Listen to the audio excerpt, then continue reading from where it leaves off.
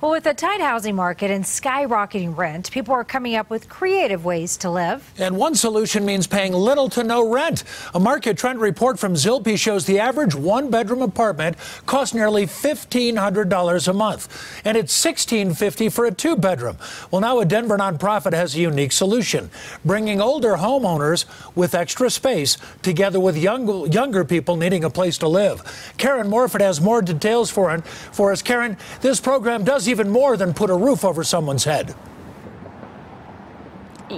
Yeah, Jim, it's called home sharing, and while it does provide that additional housing option in this tight market, it also gives resources to those who are simply looking for more support.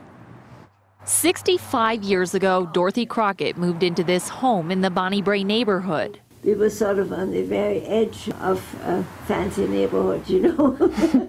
It wasn't quite that way when we moved here. And at 98 years old, she has no plans on leaving, despite concerns about safety from her son. I kept saying, please just, I'll be fine by myself, you know.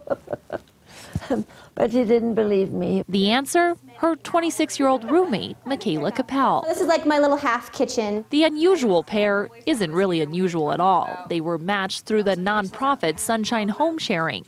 Home providers looking for extra income, companionship, or help with chores can open their doors to those looking for affordable housing. I could easily go rent an apartment for the $1,500 a month, which is way over what I should be paying, and be barely surviving, but to have the ability to be able to buy a house in a few years is awesome. Capel pays little to no rent, but at times will take on the role of caregiver. It works wonderful. I mean, we each have our own lives in a way, but many times Michaela cooks dinner for me and herself, and she always tells me where she's going, when she's leaving, and how long she'll be gone, which is very helpful. And perhaps the biggest return for both women is the one they didn't plan for. She's made her home feel like my home. It's like a real good friendship for life.